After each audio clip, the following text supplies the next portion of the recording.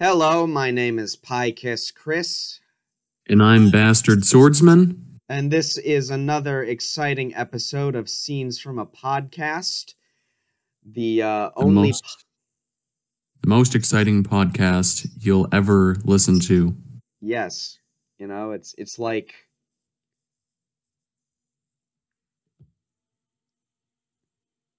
It's like, it's so yeah, exciting we can't even describe it in words.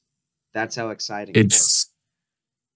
it's it's really it's so just cerebral that human language just isn't able to describe it. Your gray matter is going to be leaking out of your ears. Yeah, And I don't think that's a good thing though. I've been doing pretty fine without it lately, but to Yeah. each their own. Mm. Anyways, stay with us a while. Put up your boots on the table. Make sure they're not muddy. And we're going to be talking about what we've been up to lately, and then we'll get on to talking about today's film. So, Mr. Swordsman, what have you been up to recently? I'm still reading Infinite Jest. Pretty good book actually, now that I'm not quite halfway through, but approaching the halfway mark. I'm more than a third of the way through. Yeah, and I can confidently say it's a pretty good book. I'm not like totally personally in love with it, but it has some uh, parts that I really like and really affected me. Yeah, it's a pretty good book, and I would recommend if you can handle like crazy over the top prose, like long ass run on sentences and paragraphs, and uh, the fact that there is a glossary for like just random things. Like there's some actual events in the story that like entire like chapters that are just listed as glossary things. So you'll be reading a chapter and then there's like a footnote like and then you skip to the end, the glossary, and it's just an entire like scene itself. And then some of those have their own mini glossaries. A glossary within a glossary. Yeah. Must be some pretty highbrow stuff if they got to explain all of that. I mean, I don't know. I feel like just the way it's built is sort of like supposed to have some inner meaning itself. And it's kind of, I can't tell if it's also supposed to like be making fun of like sort of higher brow, like pretentious types, but I don't know. Because there are also just some parts that are like alphabet soup. There are a million like acronyms for different terms, and sometimes um, he'll refer to characters just as their abbreviations. Like, no, well, not abbreviations, but their initials, and that's it. But yeah. Also, the new volume of ReZero came out in English, so I read that. It was pretty all right. Yeah.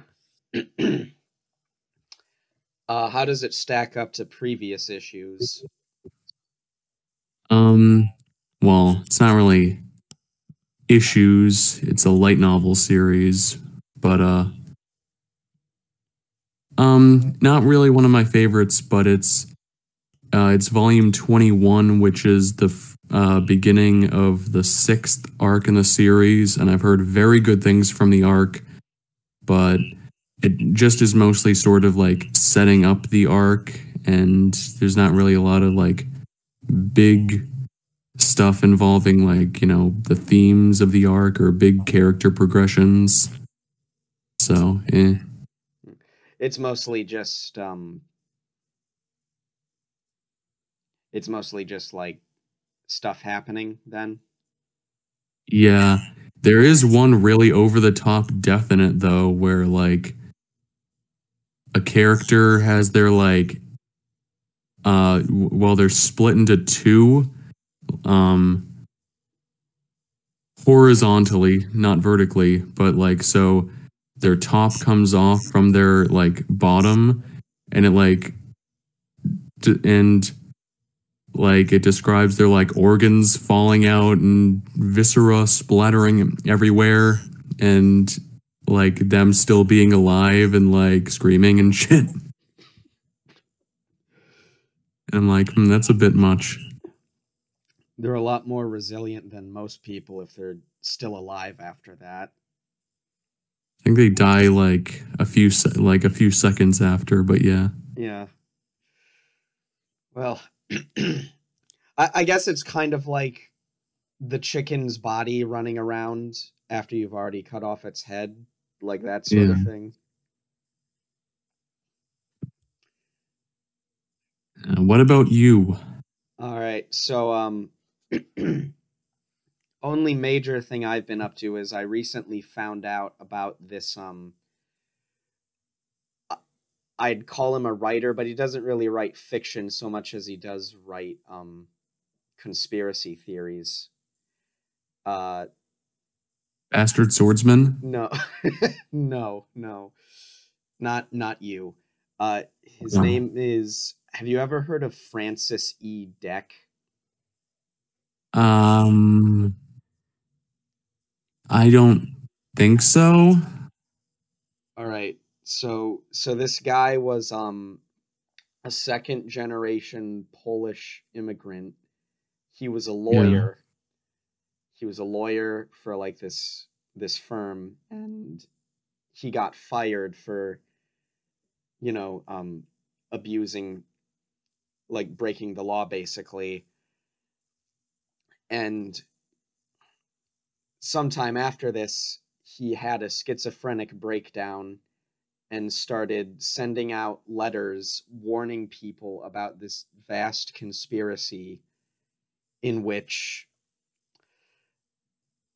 everyone's brains were removed from their bodies and were actually being placed on cities on the dark side of the moon, and our bodies were just slave puppets being controlled by Frankenstein technology, and I can believe. all of this was part of the machinations of a ancient supercomputer created by this Slovan empire thousands of years ago called the Gangster Computer God. That Is is that really just what it's called? That's really what he calls it, the Gangster Computer God. And he sent out these letters throughout like the 80s, I think, warning people and like begging for money so that he could like spread the message and save the universe from the Gangster Computer God. Mm. So There's yeah, another Polish guy called Ted Kaczynski, well, Polish American, I think, who was I think it was the Unabomber or whatever. Or maybe I'm totally stupid and getting my domestic terrorists mixed up, but I think you're right. I think that is the Unabomber. yeah. Yeah, that's him. He's pretty cool though, because he's anti-modernism and anti-technology and all that. Remember, everything we say is 100% unironic. We use I feel yeah, too many people have been irony poisoned these days. Um, I don't know, people aren't really genuine these days anymore. Yeah. You know, sometimes you just gotta make a bold political statement, you know, just even if it's controversial, you gotta stand up and say it. Speak. Oh, not really something big, but something funny. Speaking of bold political statements, Kanye West recently made a post that was pretty funny. Jewish people again because he watched 21 Jump Street and he really loved Jonah Hill in it. Really? Yeah.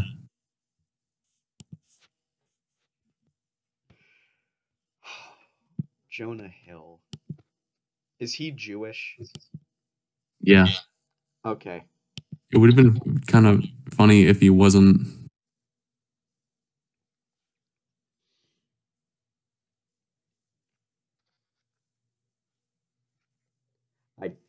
It was really funny, but the way I described it probably didn't really get the humor across. No, I mean, other people probably got it. I'm just a dumbass who just. No, he said no, because he was making all those anti-Semitic remarks. Because he got kicked off of Instagram and something, and I think the guy who runs Instagram is Jewish. I have no idea. I don't run Instagram, but he was mad at Jewish people. And so then he made the, oh, I love Hitler comments. And then like not a few days ago, I think it was like a week or so ago when he said, I now, Jonah Hill and 21 Jump Street made me love Jewish people again.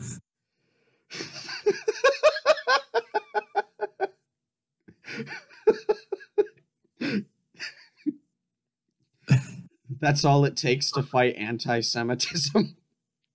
Yeah, traveling back to Germany in 1933 and showing Hitler 21 Jump Street, starring Jonah Hill. Mein Gott, what have I done? Well, no, it's 1933, so it's before the whole Holocaust thing. Okay, well. Actually, years are very important, as we'll get into later on today in this episode. Yes. Do you want to start talking about today's movie? Why, yes, I do. Okay, so I recommended a Russian film, and I know that's not, the sort of cool thing to do now, but I've been interested in it for a while. It's called The Return from 2003, directed by Andrei Zvagintsev, and there's a Z at the beginning. Zvagintsev, but it's like Zvagintsev. And I'm probably butchering that because his name is spelled in a way that's borderline unpronounceable for an English speaker. And basically the premise of the film is there are these two Russian boys named Andrei and Ivan, and their father finally comes back after he had gone out for cigarettes 12 years ago, and he takes them on a little road trip, and yeah. Chris, what did you think of The Return? I really liked this film.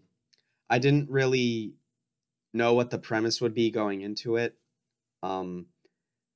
Mainly, I'm just a sucker for films about the relationship between like parents and children, especially like really strained relationships. So yeah, this like really appealed to my biases, but just as interesting to me is the way like the relationship not just between the father and the sons, but also the brothers between each other sort of play out, because they both sort of have different views of the father, and that sort of plays into how the father treats both of them throughout the film. I like how you're never really told why the father returns or why he's like taking them on this trip. Like, you're never explicitly told that, and you just sort of have to like come to your own conclusion about it. I don't know. It's nice to have a film that, actually requires the audience to fill in some blanks itself and doesn't treat them like idiots. Oh, I mean, even then, like why the father comes back isn't really important. It's Yeah, that's true. yeah, it's told through the perspective of the son, mostly Andre, and it's really all about him sort of becoming disillusioned with his father the more time he spends with him, and the more like sort of physical and emotional abuse he sort of suffers at his hands. Yeah. Yeah. S- So So one one thing. Oh, I can like hear myself in the recording. This is really awkward, but anyway. One thing I noticed is that it says the father had been gone for 12 years, and the film came out in 2003. And the big event for Russia in 1991 was the collapse of the Soviet Union. So, yeah, I like to, well, it's not that I like to interpret. I think it's kind of obvious that the dad is supposed to represent the Soviet Union. I mean, there is definitely, they do say he has like a military history, so he's probably connected with it in some way. Uh, Yeah. I think like spoilers, by the way. Oh yeah. Spoilers for the return. Yeah, this is really the I already kind of spoiled something, but yeah. this is really like the only like spoiler, and it's like not really something that's like explained, but like it's sort of implied. So like near the end of the film, like the father takes them to this island and he like digs up this box of something. You know, it's kind of like the box from the suitcase from Pulp Fiction. You don't really ever figure out what's in it. Uh, Well, I think the thing with the suitcase is that there was money in it, but I mean that's oh another no. implication, but like it's I think it's sort of like implied that he might have been doing something on the side during his military service, and he wanted to like come back for it after he like left it behind for safekeeping, and he was using like time off with his family as like an excuse to get it, you know. Mm, I mean that's my is- interpretation anyway. my interpretation is that the pictures that you see at the end is just what was in the box. Oh yeah, from the credits. Yeah. Yeah, that's actually really interesting. I didn't even, I mean that like raises further questions because it's like he's sentimental now, but he still doesn't hesitate to like treat them all like garbage. So it's like, I mean, Russia. yeah, No, but seriously, well, no, when I said I think he represents the Soviet Union, I think like literally like in an allegorical sense. Yeah. And I think the film is sort of about like two kids or not kids, but just about how like the Russian people sort of had to adapt to this new Russia and after like post Soviet Union. And this film is sort of about like what it would be like if the Soviet Union did return. And I think well the film posits that like it would be impossible because then the father like just dies. And yeah, it's kind of like impossible to reconcile the present Russia with the past Russia, basically. that is an interesting interpretation. I didn't really think about it that way when I saw it, but there's definitely like a credence to the idea. I also think Yeah. it works pretty well as like if that is the director's intention, it works really well as just like a straight commentary on like abusive fathers and just Hmm.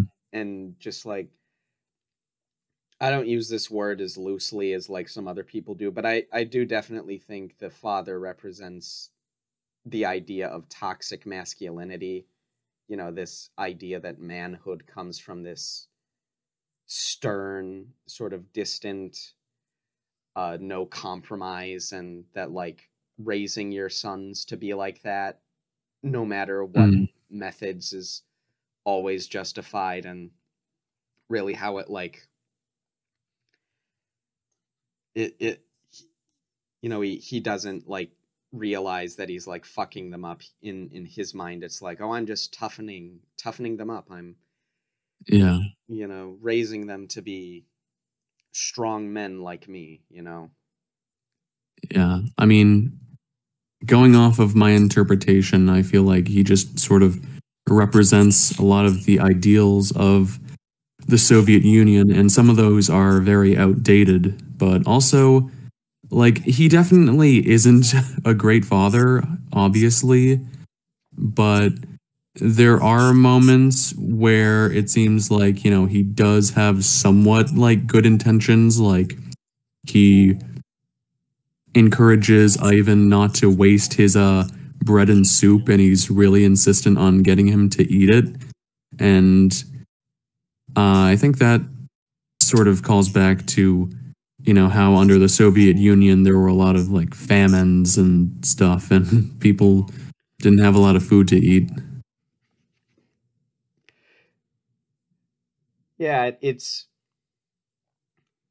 definitely like a film that I say, whether it's commentating on like the Soviet Union specifically or not, it definitely has something to say about like sort of Russian ideals of, because again, that sort of notion of that very particular idea of masculinity, the that the father represents, that seems very tied to the Russian identity.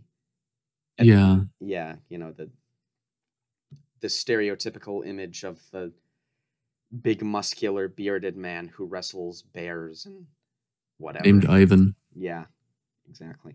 Um, yeah. Well, take it with a grain of salt, but there's actually a quote from our good friend Vladimir Putin, and basically, he said, any Russian that doesn't regret the passing of the Soviet Union has no heart, but anyone who wants it restored has no brain.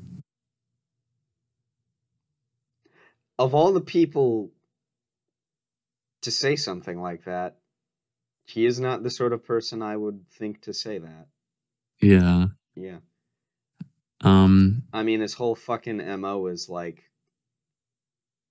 doing a tribute song to the Soviet Union, so like yeah. I mean, yes. I think we should clarify, just, for our small audience, that Scenes from a Podcast does not endorse the actions of Vladimir Putin. I think that's very important to get across, yeah, because we are a serious podcast. yeah. We don't support what's happening in Ukraine at all. Well, I mean, I support like the Ukrainians. No, I mean like I meant like I don't support like what Russia's doing to Ukraine. Sorry. I guess I could have made that statement more clear. Yeah, it's okay. I was just having a little goof, but Yeah. yeah. But I think that that is like, despite who it came from, that is a pretty good quote, and it like not only describes, um, you know, just the passing of the Soviet Union, but it can also describe a lot of like sort of abusive relationships, like including like familial ones, like this one. Yeah. I mean, it is interesting the way they handle the father in this film, because a lesser movie would have made him just unrepentantly cartoonishly evil. And Yeah, well, they do make him like, they do make it clear that he's a bad dude, and that like he's not a good father. You know, he's still a person, and he's still their dad, and they still yeah, have feelings for him. even if it is very mixed feelings. Like they, again, spoilers, but like at the end of the film, like it's very ambiguous because it starts out with the dad threatening to kill Ivan for like disobeying him, and then like Andre runs away because he's so pissed off, and then he's like, "Wait, don't go into the forest, you might get hurt." And he actually like goes out of his way to like follow him up this tower.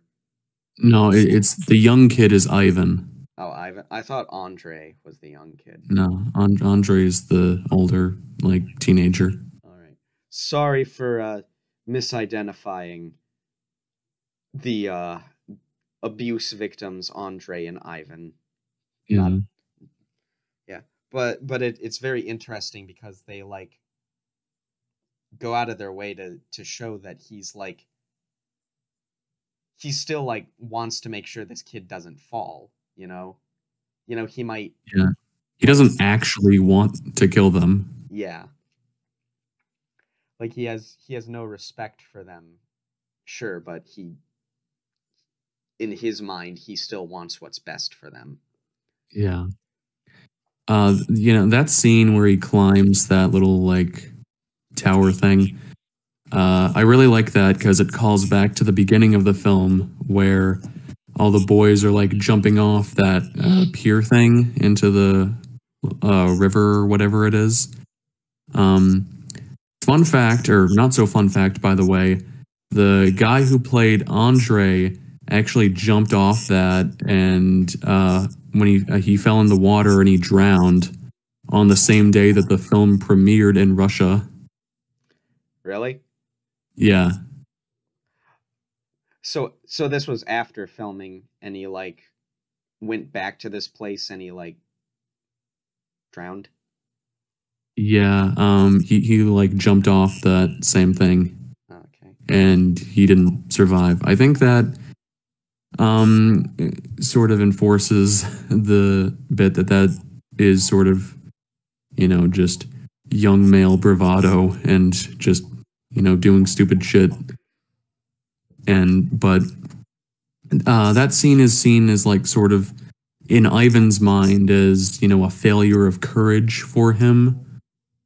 But later in the film, when he's running away from his dad, like his like him saying that he's going to jump is also a failure of courage because he's basically just running away from his problem, and by jumping and killing himself he would just be running away from that.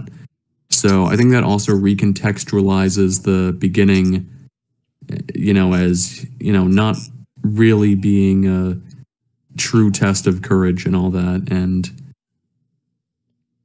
that's also one of the traits that the dad wants to show the two kids, like courage, individuality, and strength. I mean, I do think it is interesting how like the way both the sons see the dad and are like, and how that sort of comes back to like who they are in that prologue. Like Andre is he's the stupid bravado one, he's the one who already sort of has like ideas of manliness and manhood being about like, being daring, being bold, jumping off the cliff and all that. Whereas Ivan is a bit more quiet, and that sort of Andre gets along a little better with the dad than Ivan does, It's interesting because Andre like is seeking out affection from his father more actively than Ivan, who just sort of like argues with him and is like, you don't care about us, but like Andre is also the one to like sort of, man up and like decide to like drag the dad's body after he falls. So, in a way. Like he was closer to him, but also he was also more genuinely believing of his ideals and sort of like tries to carry them on like immediately. Yeah. It wasn't just an act. He really was, Yeah. you know. I do think it is interesting how quickly he folds though, like the moment like his dad turns on him too, though. Because Yeah. it's like a lot of that is, well, I'm the favorite son because I'm the more mature one. I'm the older and the stronger one. But like the moment but that also means that like there's more scrutiny on him when he messes up, when he doesn't live up to his expectations, like when he Yeah. goes out for the fishing, he tries to like blame it on Ivan, like, well, we stayed out longer because that's what Ivan wanted. And it's like, yeah, but I put you in charge. And that's the first time he's been treated the way he's been treated by his brother has been treated like the whole movie. And he immediately buckles and starts like going, well, I guess you should just kill me then. I hate you. It's Mm. Two very different ways of dealing with daddy issues. yeah. I like the sort of like how blue the film is. In a lot of like American films, that's sort of sometimes used for like flashbacks and stuff, and I think it gives it sort of like a retrospective feel to it, since again, I feel the film is reflecting on the Soviet Union and all that. So it's definitely a film of the past, and it's also very vague as to when the film is supposed to take place. It's definitely like it had a very gray color palette to me, which I think just sort of Or reflected Blu-ray. bluish gray, yeah. Which I think, just sort of reflected How depressing it is to live in Russia. yeah, yeah, that it's a very shitty country, you know. Yeah.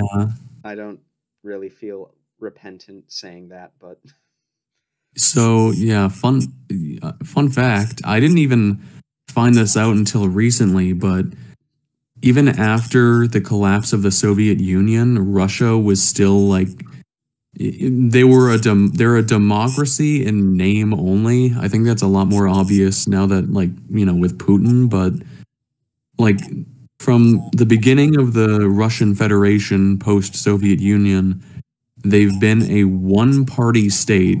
So, yeah, not really a lot of, freedom over there. you have the freedom to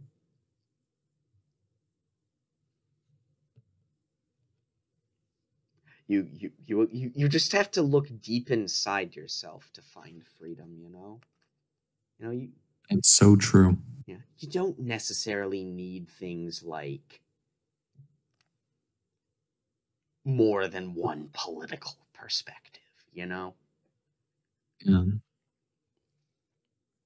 Um, a little, I'm not really gonna go too deep into it, but I did actually, in between watching this for the first time and uh, talking about it on the podcast, I did see another film from the director called The Banishment, and it also is very vague about the time period that takes place in, and that it was actually kind of an expensive film because for The Banishment they like designed like car parts and signboards like just to sort of like obscure like when the film is supposed to take place. So he's got like this motif of things being like very ambiguous chronology. Yeah. And The Return is actually his debut. And I think it's a pretty great debut. Yeah. I'm actually looking up The Banishment right now. It's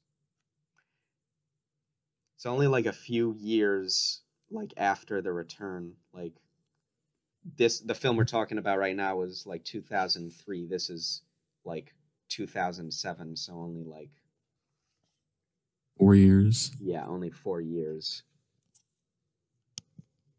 Yeah.